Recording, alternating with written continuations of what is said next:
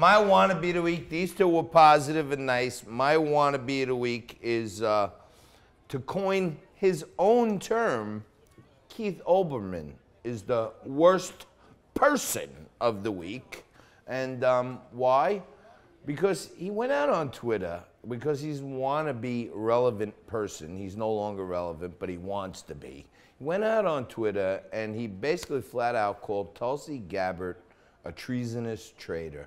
This is a woman who served in our military, she serves in our Congress, and to make that claim about someone with absolutely no basis, it's just a smear job in my view. And Keith Olbermann, you're my wannabe of the week. Every single week we take it to the table. Sometimes we have a guest, but Lou was gone.